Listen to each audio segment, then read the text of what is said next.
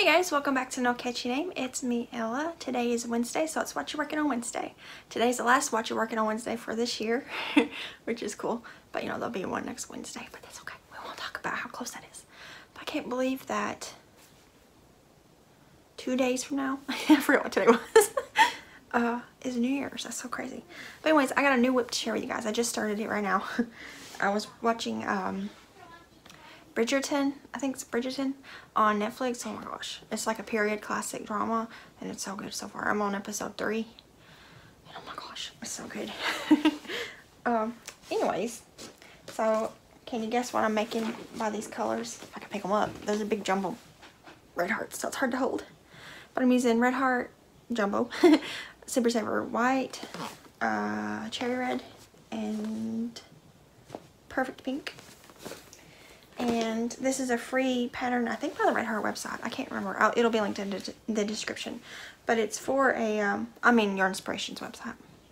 But it's for dishcloth, but you can also make a bunch of them and put them together to make a blanket. So that's what I'm going to do for my couch. So I made one square while watching TV today. So this is the perfect pink, white, cherry red, one line of perfect pink and cherry red again. The other ones will be different colors. They'll have some red hearts with a pink background and different color strappings. Anyways, I'm not really happy with how big of a hole there is right there.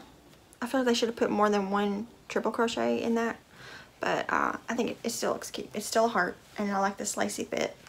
I would say that this is not a beginner friendly pattern, because this part around through here where it makes the lacy bit a square is kind of confusing.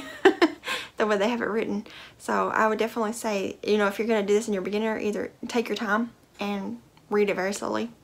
Because I don't consider myself an expert, but I'm definitely advanced, and I had to rip it out and fix it because I messed it up. But so there's one square. The pattern says to make 9 to make a throw, but I feel like that would be really small. It's like a baby blanket.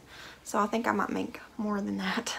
I might make, let's see here, maybe a 4x4. So what would that be, 16? I might make 16 of them and then put a border on it, and maybe that'll make a good size couch blanket. Because that's what I'm wanting to do. I want to make a Valentine's Day couch blanket to throw on my couch. Now, will I have this done before Valentine's Day? Who knows? Maybe. This one works out quick. But if I'm making 16 of them and then sewing them together and then putting a border on it, it might not be done before this Valentine's Day. But, you know, there's plenty of Valentine's Days ahead. So, but yeah, so this is the first one. The other ones will be in different color orders. And yeah, so that's what I'm working on this Wednesday. I just finished this one.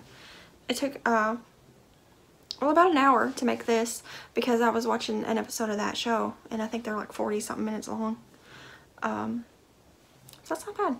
I could probably pop it, you know, this blanket out in a week if I wanted to, because I've done that before with these kinds of little decal blankets. My Scandinavian snowflake blanket that I use around Christmas time. Actually, I didn't have that out this year. It must be down in a tote somewhere. But it only took me a week to make. So, but I don't want to rush it either. I'm just going to work on it and see what happens. But anyways, let me know in the comments below what you guys are working on this week. And let me know if you're going to do a New Year's Day project. I might do a little amigurumi or something that day. Because I like doing projects on holidays. Quick little projects. And so let me know in the comments and leave links or anything if you want to. That's fine. And I will see you guys in the next video, which is tomorrow. What would you do with this yarn? And actually, I still haven't heard from the winner last week. So if I don't hear from her by tomorrow morning, I will be drawing a new winner for that yarn. Will be going back into the rotation of being given away. That's what I'm trying to say. I just losing my train of thought. But anyways, so if you haven't watched that video, go back and check it and see if you were the winner. And if you are, hurry up and get a hold of me, because you only have until tomorrow morning to claim your prize, and then it'll go back into the prize box for giveaways in the future. But anyways, I'm going to hop off here so I can go work on this and get Jesse's Play-Doh down. He wants to play with it.